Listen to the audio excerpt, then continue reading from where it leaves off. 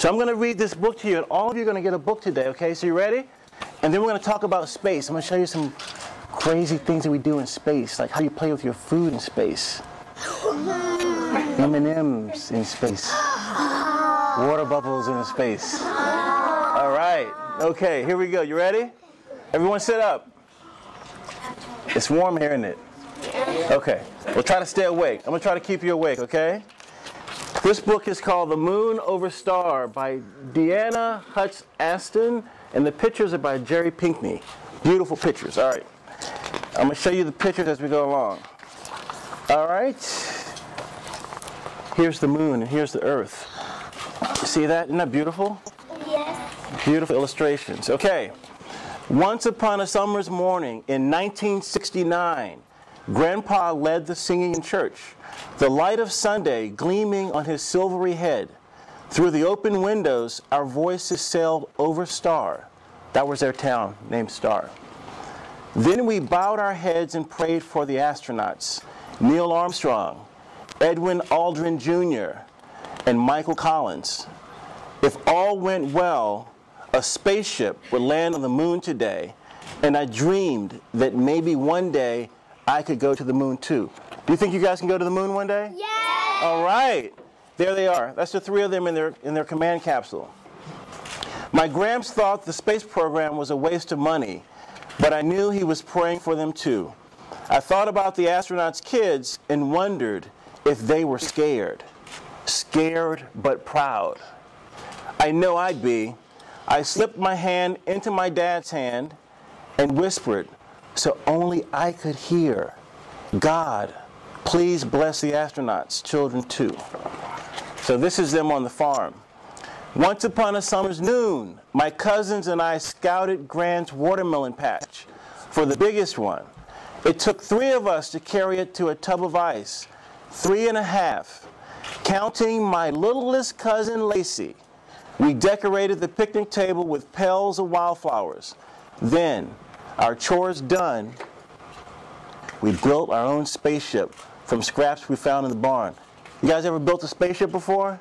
No. You want to build one day? Yeah. Okay, here we go. There's a spaceship right here. I want you guys to help me count. T minus 15 seconds. 12, 11, 10, 9. Okay, hold up, hold up. We'll get back to that in a minute. As the oldest grandchild, I got to be launch controller and Commander Armstrong. Ignition sequence start. Here we go. 6, 5, 4, 3, 2, 1. Lift off! Okay, we have lift off. We closed our eyes, imagining with all our might the rumble, the roar, and the force of the Saturn rocket, blasting the spaceship into the stars. Then we were rushing through space at 25,000 miles per hour. That's really fast, isn't it? All right. There's the rocket taking off from Cape Canaveral in Florida. See all the smoke and the fire? This is the water back there in the clouds. It's really beautiful down there. And there's the moon. I wonder how many miles it is to the moon. Cousin Carrie said, I'd been reading the moon stories in the paper, so I knew. About 240,000 miles, I said. And some scientists say it's moving away from us, an inch or so further every year. I also knew that in May 1961, a month before I was born, President John F. Kennedy had said America would send men to the moon before the decade was out. Now that President Kennedy was in heaven, I wondered if he could see the astronauts. Was he smiling to know his dream was about to come true? Now, how far is the space station from here? Do anyone know? 200 and... She said 290. How? 240. So the moon is 240,000 miles from Earth, and the space station is 240 miles up in space right now. All right. That afternoon, we were helping Gramps with the tractor when Gran hollered, "Come quick, they're landing." Gramps kept right on tinkering with the engine. The rest of us ran pell-mell for the house and squirmed around the television screen as it glowed with equal parts of moon and the spaceship called Eagle. All right, so that's all of them sitting around the television. We heard the voice of Commander Armstrong directing the landing. Forward, forward, he said. Then the newsman, we all knew him, Walter Cronkite, exclaimed, "Man on the moon." That was the first time that a man stepped on the moon. For a split second, we were silent. The whole universe must have been as we waited and waited and waited to hear the voice of an astronaut 240,000 miles away. "Houston, Tranquility Base," Commander Armstrong said. "The Eagle has landed." That was their command ship that went down on the moon. Boy, did we cheer, all of the cousins, and even the grown-ups, all except Gramps. See, there's Gramps right there sitting outside. I remembered something he had once said. Why spend all that money to go to the moon when there's so many folks in need right here on Earth? Because we can. I'd almost shouted, but caught myself. I began to wonder then what Gramps' dreams had been. From the time he was little, he had worked the farm, doing the same jobs day to day, season to season. He worked the same thing over and over. But as you get your education, you can do anything you put your mind to, right? Yes. What did you say? I didn't hear you. Yes. All right, that's what I want to hear. When the crickets began to sing, Gramps took out his pipe.